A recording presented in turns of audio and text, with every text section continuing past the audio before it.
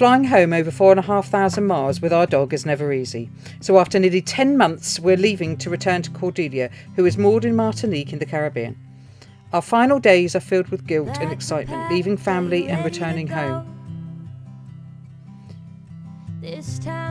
We're then hit with a bombshell just before we go and end up leaving our son in control. After lots of prepping for our 5-part journey home, not everything goes to plan. Can't get hold of Aurora at the moment, so I don't know, we're just going to have to stay here, I suppose. What a pain in the arse. We're Steve, Annette and Gus. Home to us is a Venus 46 Ketch. We've just spent nearly 10 months supporting family back in the UK, but now we're ready to return to our cruising life in the Caribbean.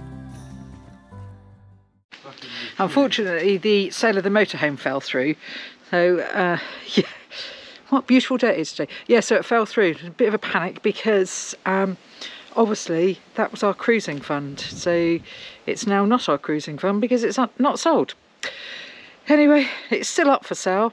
Mike and Steve are giving it a good clean in the hope that we get I'm not cleaning, I'm supervising. Too many managers around here. So yeah, in the hope that we get it sold fairly soon. What a pain in the arse it is that we've lost the sale on the motorhome, but well, just have to pull our belts in, won't we, and see how it goes, and keep our fingers crossed that our son can sell it for us. How? Way things go. We've just come to say goodbye to Steve's mum. Oh. And also my dad. Oh. Here we are. I'll put my glass.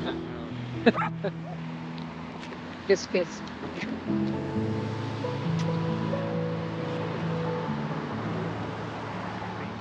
You've been good to me. Here's the magic roundabout house. This is a roundabout.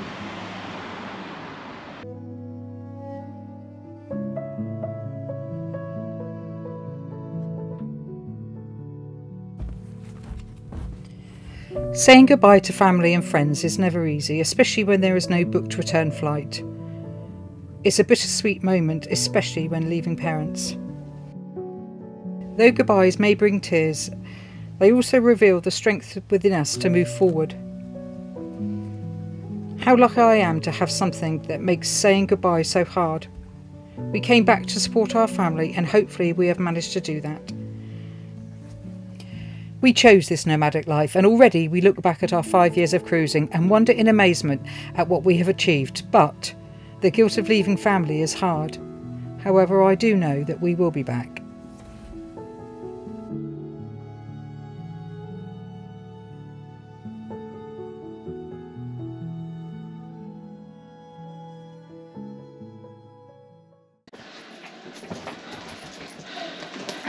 Steve thinks that we're going to the Antarctic. Look at that. You're going to be absolutely boiling. Absolutely boiling. We're ready to go. Bags are packed. Bags are packed and we're ready to go. It's going to be cold out there. 10 months ago we bought 2 large suitcases of winter clothes back with us for storage. Now we're taking 3 cases back with us of boat parts and Steve's pants. Yes, we've definitely got all 3 suitcases. She don't want to be seen in her uniform. Bye. Unlike the trip back to the UK where we had to move heaven and earth to get Gus back onto British soil, leaving the UK with him is easier. We fly to Paris, we fly from Paris to Martinique, we have a hire car in Martinique to get us to the marina, and then dinghy out to the mooring field where Cordelia is waiting for us. We leave the UK at 11:30 in the morning and arrive at Cordelia, should be about 8 PM the same night.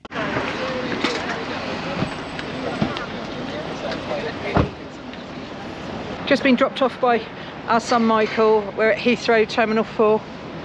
We got a hell of a journey. So we're going from here to Paris. Paris to Martinique. And then when we get to Martinique, we've got to pick up a car. And after we picked up the car and we get to MARIN, which is where Cordelia is, we got to pick up a dinghy that we've never seen before, and then drive it in the dark and find the boat and try and remember where it is out in the bay with 1,000 other boats. Yeah. Apart from that, it's all good. It's all like easy. So fingers crossed it all goes smoothly. It's gone smoothly so far. This is part one of about 5 parts of the journey back. Yeah. Anyway, really looking forward to it. See you on the other side. Yeah, catch you later. Yeah, see you on the other side. Bye. We are fortunate that due to Gus's size and weight, we are able to fly with him in the cabin. However, once on the flight, he's not allowed out of his travel bag until we are through immigration in both Paris and then the following flight into Martinique. Once we're in our seats on the plane, we place him on the floor under the seat in front of us.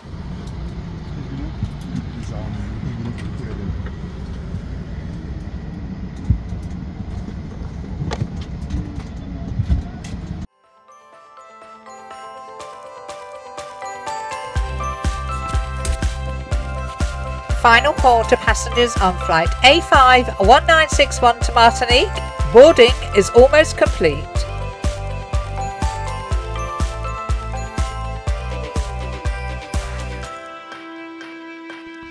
You're not going to believe this, but the plane from the UK to Charles de Gaulle was nearly an hour late. And we had an hour and 20 minutes to get through at Charles de Gaulle. We are absolutely... We haven't done a lot of running. No, we had to run from one side of the airport to the other and get on a shuttle as well. And then when we got to check-in to get on the plane, because we're British, they needed to stamp our passports. Stamp us out, I think. Does it stamp us out? Stamp us out, yeah. Yeah.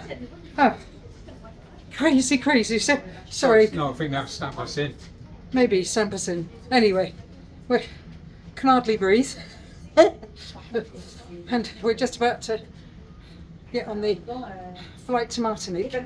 Gus has been brilliant, but he is a bit fractious because unfortunately he hasn't been able to get out. Has he? No. Anyway, we now really will see you on the other side. We're currently on the flight to Fort-de-France. A little bit late leaving, thank God. Still not quite caught my breath. Absolutely dripping in sweat, which is really nice because it's a 9-hour flight. Poor Gus is not happy because he's not been out of the bag. Of his bag, I'll just show you. Anyway, we made it. I was almost in tears when we got to customs and they ripped everything out of Steve's bag. So 20 minutes to run through the airport and then they rip everything out of his bag, don't they? Yeah, because they thought I was a drugs mule. Helen? They thought I was a drugs mule. It turned out it was your handbag in there that caused them distress. No, God, I've still got a dry throat while I've been running. Anyway, hopefully on our way soon. I don't want to tempt fate, but we're going to be late at landing, which means we're going to be late picking up the car. Let's get over one drama and then create another drama. Oh, we're going to miss this plane. We're going to miss this plane. We didn't miss the plane. Now, got over that. Now she's worried about the car. Oh dear, I don't know. Anyway, we'll see. We can always get the car and sleep in the car. Yeah.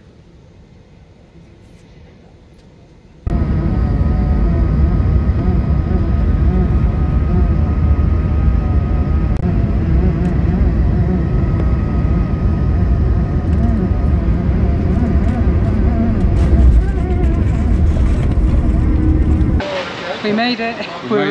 Well, we're in Martinique anyway. just waiting for the shuttle to go and pick up the car. Yeah, And it's hot. Yeah. It's very hot. Can't complain. No. Always complaining about it being cold. We were the last people out of the airport. The very last cases came Ours in. were the last bags out. Yeah. Yeah. Anyway, we're just going to go and get the car now. Just at Europa Car, picking up the car, we hope. Seems to be a bit of a queue here. It's hot. It's late. We still got to go shopping yet to go and get some water and a few bits and pieces to take back to the boat.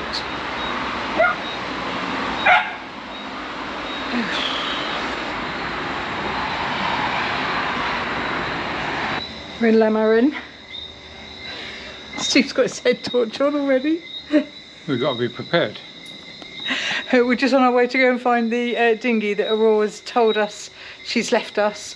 Gosh, she's brilliant, absolutely brilliant. I'll leave her details below. Yeah, fantastic. But anyway, yeah, we're just going off to find her dinghy, which she's lent us for the weekend.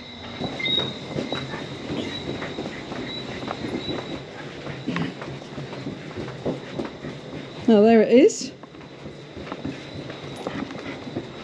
There it is, the orange one. Exactly where she said it was going to be. You might not even be able to see it, but I can see it. There we go. Excellent. Excellent. I can't wait to see Cordelia. Really can't. It's going to be dark out there though.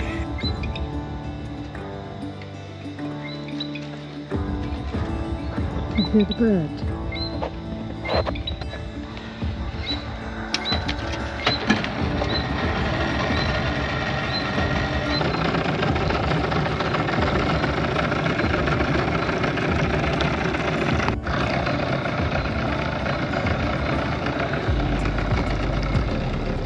Just off to find our boat now. Cordelia, here we come. We've got no keys, so I'm a bit worried about that.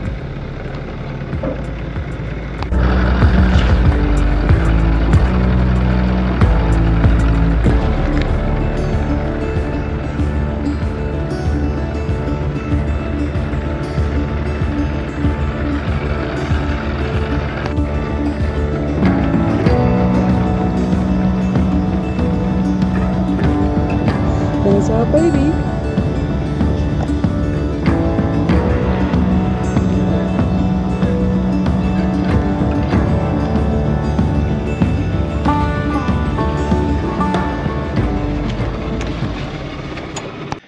Well, it's all gone perfectly. We managed to find the boat, but we haven't got any keys to get in. So we're here, but not here. We're a bit stuck. Don't really know what to do because unfortunately we also couldn't find a supermarket open, so we've got no water. Nothing. You got any euros? Yeah, I've got 10 euros. Why? Well, go and find a bar. So we're on Cordelia, but we can't get in because there's no keys.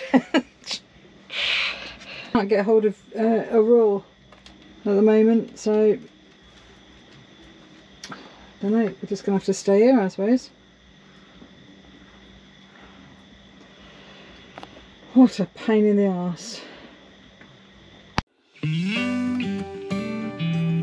Join us next time to find out what happened to the keys, and also where we show you the very sad shambles and filthy state that we find Cordelia in.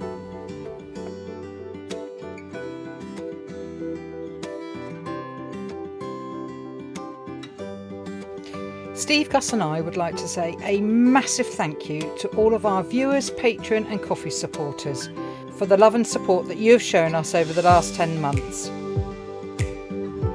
Just for a short while, whilst we are sorting out Cordelia and getting her ready to sail this winter season through the Caribbean, we will only be putting videos out once a fortnight. We hope you all understand, and we'll see you in a couple of weeks. Ciao for now!